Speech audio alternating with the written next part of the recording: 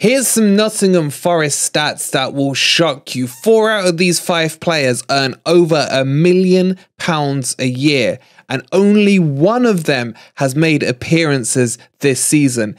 In 5th place, it's Cafu, who earns 10k a week, which is £500,000 a year. In 4th place, it's Lyle Taylor, who's on 20k a week, which is £1.04 million a year. In 3rd place, it's Harry Arter, who's on 20k a week as well, 1.04 mil a year. In 2nd place, I've put Biancone in, even though he's injured, he's on 20k a week.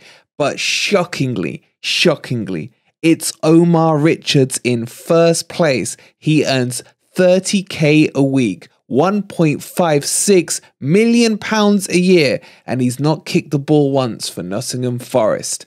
Don't forget to subscribe and like.